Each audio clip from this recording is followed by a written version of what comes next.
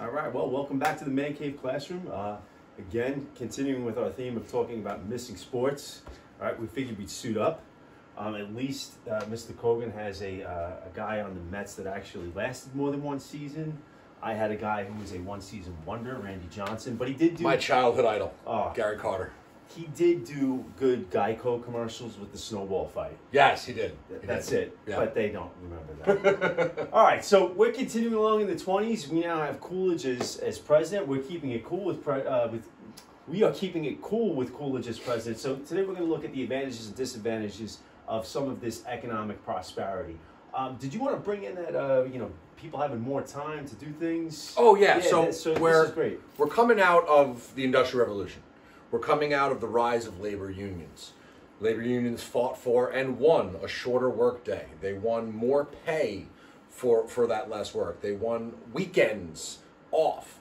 So the average American is working 40 hours a week, only 8 hours a day, 5 days a week. That gives you 16 hours a day where you're not working. That's a pretty good math right there. Yeah. I had to memorize that. So they're working less. They have more time for entertainment, more downtime for things that they're going to do, which is a huge part of the Roaring '20s and how people are going to be spending their money. So families are going to have more quality time to spend together. Now, the one thing that I could think of when we look at living rooms today, we often see that you have couches and everything. But everything is focusing in on the TV. Right, but you didn't have that during the 20s. You had the radio. Now, people, when we're teaching middle schoolers about the radio and people being focused around the radio and listening to the radio, it kind of seems a little silly at first. However, if you didn't see it this year, don't worry. I'm sure they'll play it for 24 hours next year. All right, if you've ever seen A Christmas Story, you kind of see that child's enthusiasm for the radio. Now, with this scene, he was listening to Little Orphan Annie. Then, of course, there was a decoder, and of course, it was Ovaltine. Yeah, right? It was an action advertising. So you needed Ovaltine as your advertisers, very similar to advertising really being the driving force behind programs. So here he is in the bathroom with a secret decoder ring, and there was a message: don't forget to drink your Ovaltine. Now, just in a little even innocent scene right here, here they are Christmas morning. Christmas tree right here. Couches were over here, if I can remember, and bang, there's the radio. And it was huge. Huge radios. Huge. My great-grandfather, he actually used to build those. Really? That's all I got. Your great-grandfather, Hurt Coolidge. My great-grandfather was making radios. I like your story better because that's all I can say. Yeah. Now, the radios, of course, varied in size. And again, you see them in the... very similar to your TVs today. You can have a small one. You can have a huge screen TV. And it was the focal point of your living room. The family would sit there after dinner and listen to their shows. Similar to they have like podcasting. Just be able to go out and listen to somebody talk. Or in this case, they were actors, putting on entire shows. My dad grew up listening to The Shadow. Like the first superhero program on radio. He's always told me about it. And since we're wearing baseball jerseys, this was how you listened to sports. And the sports broadcast, and I'm sure we'll get into this later on with when it comes to the radio. The announcers, it really became an art form because people are at home listening to this, and they really had to paint a real, a clear picture as to what was in front of them. The pitcher winds up, he takes the pitch. The quarterback comes to the line. There's two wideouts to the left, one to the right. And even today with ESPN, when they're doing a game review or a game summary of a highlight, sometimes they'll take that audio from that particular radio and kind of plug it in there because the enthusiasm with that broadcaster, you can really sense it and feel it because he really needs to kind of sell it to the viewer. So again, radio being the center, again, they varied in sizes.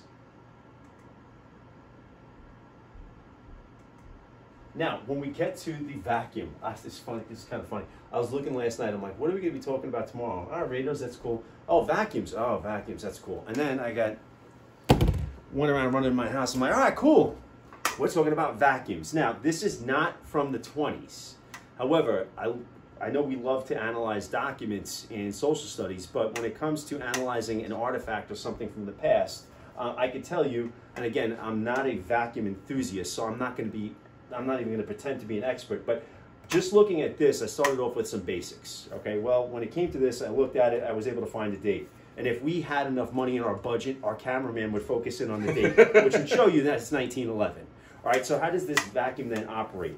Apparently, it stored some dirt, probably right down there. There was little knobs here that I was able to untwist, but it would really require some force to get it open. So I'm sure that's where the dirt was. The way this would operate as well, now it's 1911, 1920, so you're going to see probably why there was a transition. You're vacuuming this, and now you have to pull this back. So now you feel like you're literally starting up a lawnmower while you're vacuuming your entire floor. Some other features that I was just looking at when it came to trying to figure out something about this. All right, this happened to be made in Chicago, the name of the company as well. Apparently these were very short-lived. However, you know, you can get them on eBay. But again, you can see probably why they were short-lived. Somebody just said, hey, this is just too much work. Too much work. Too much work. I was not man enough to vacuum during this particular time period. So we now look at this particular advertisement for a vacuum, and what's one of the first things that jump out at us? It's electric. Gone are the days of having to clean your house by literally pulling on this plunger thing to suck the dirt in. Now you just have to flip a switch to vacuum and clean your home. Now the interesting thing with the advertising here is that, you know, they give you reasons. Right, they give you actual steps, and if you look at the advertising between 2020 to today, it's almost like we're more fixated on the bigger words. Yeah. It seems like today, or prices, where, you know, they were really trying to hammer you with some details here. Another home, Eureka vacuum cleaner. Yeah, what jumps out at me here, Mr. Heeg, very top, a magnificent gift to the women of America. Now, we don't write this, folks. We just teach it. Yeah. Okay, that's it. You know, we have to put ourselves in the context of the 1920s, where the women of the time, although they have the right to vote now, are still viewed, in the most part, as second-class citizens. Their view of women, hey, your job is the role in the home. And they're focusing advertisement on this. If this advertisement came out today, this company would have to issue apologies left and right. Absolutely. Because they're in the wrong, 100% in the wrong. But when we go back to the context of the time, it was perfectly acceptable then. And this was your target audience. Yeah. So, I mean, probably, I mean, aside from the fact that, you know, hey, this is unfair, you know, when you start to look at how advertising starts to change as well, when we look at advertising, it starts to expand where you see the target audience is more focused on, I guess you could say, families or more individuals, not necessarily gender specific. Now, for a company, that means bigger audience, bigger profits as well. But, you know, again, for the 20s, and even earlier than that, if you're looking at advertisements when it comes to household products such as vacuums or refrigerators, you're going to see that target audience is going to be women. Anything else we want to do with this? No.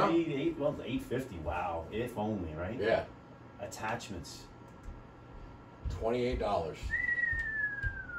You can't even get hand sanitizer today. $28. Or right? toilet paper. And again, the big thing sticking out here, of course, is that this is electric. Again, we're starting to make that transition. Yeah, it's making your life easier for cleaning your home. You have more time. Now, the refrigerators, these I love. These are really cool.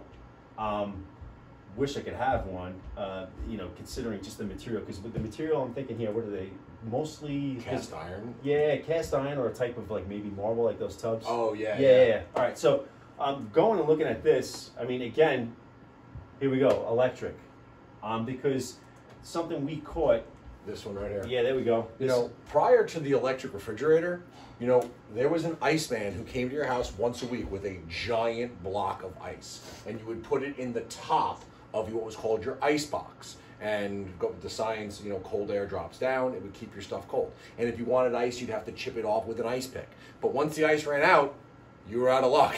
Whatever food was in there might spoil. Now, plug it in, you're good. It says here, I think it says the modern Iceman calls once, but with a Frigidaire, the ice is always frozen. You know, it's exactly what you needed at the time. So let's go back here.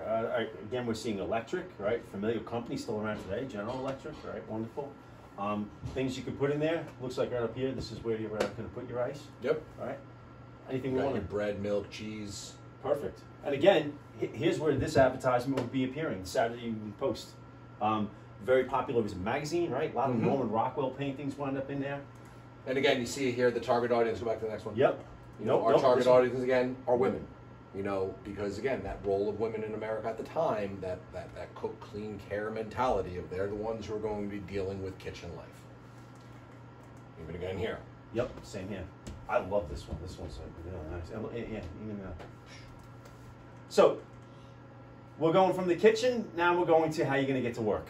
All right, and something that we talked about in previous units, we're talking about the role of the automobile.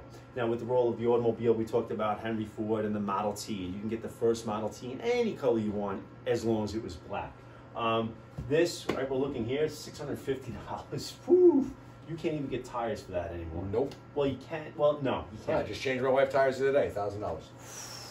4 tires. Which will be the price of toilet paper next week. Yep. All right, buy it because it's a better car. Again, we're looking more at this. Now, even though we don't have people in here to kind of demonstrate how the car is used and how happy they are with it, I mean, who do you think the possible target audience could be for this one? I mean, 4 or 5 passengers, it looks Definitely like. a family. Definitely a family, Looking at a family. Yep. Oof. 750. 850. 19 years, making it, all right, great. And again, target audience here, I mean, you don't see the people in here, but it's probably implied that, you know, if you're looking at it, this is a family. Probably very similar to your minivans of today, Yeah. if those are still cool. And again, when we look here, how are these automobiles being made? Well, we go back to previous units, they're being made on the assembly line. All right, assembly line, these things are being mass produced. What kind of impact does that have? You don't have to pay your workers as much. You can produce a couple of hundred to a couple of thousand a day versus having one person build a car, which is going to take you weeks on end. You don't have to pay your workers as much because they're in the same position. The cost then of the product goes down, and you can sell even more. Anything else I want to include from? There's something else I'm thinking when it comes to mass production. Safer, easier, faster, cheaper. Yeah, and that was the thing, because when you start to see, when we go back to westward expansion, we're talking about the railroads, you see those common words come up: faster, easier, cheaper, more efficient. We saw that with the railroads, we saw that with the Bessemer process, we're seeing that with cars. You know, the whole idea, and when we're getting into consumerism in the 1920s, this is what people want. They want things fast, they want it easy, they want it cheaper, and that's the way we start to move. So, I mean, back to our vacuum cleaner for a second, go back to what we were talking about at the beginning. People have more money, you know, and even that car, $650. Who's got that money on hand to pay for things right now? If we notice up here at the top left, you know, $2 down and $3 a month. What could that possibly mean? I don't know. What could it possibly mean on how we're going to be able to afford this new lifestyle that many Americans want to live? I mean, we just said they're only making about $1,500. That chart said about $1,500 a year, which is a great living for them. But people want to buy things, and they don't always have cash on hand. Right now, I have a whopping 20, 40. I have a whole whopping $46 on me. Somebody got their allowance this week. Yes, they did. I did not. They did. $46. But there's something in there that can help you out, because if you go home and you know, your wife calls you and says the vacuum's broke, you don't have enough money for a vacuum. I mean, how can you pay for that if you don't have enough cash? You know, yeah. What do I got? Oh, here we go. I got a credit card. There we go. So we're going to start to see the earliest phases of buying on credit, known as installment buying. You can walk into a store, give them your name, give them there was a bunch of the other criteria. Yeah, criteria verifications, and then they would give you a product that might cost $500 on the spot.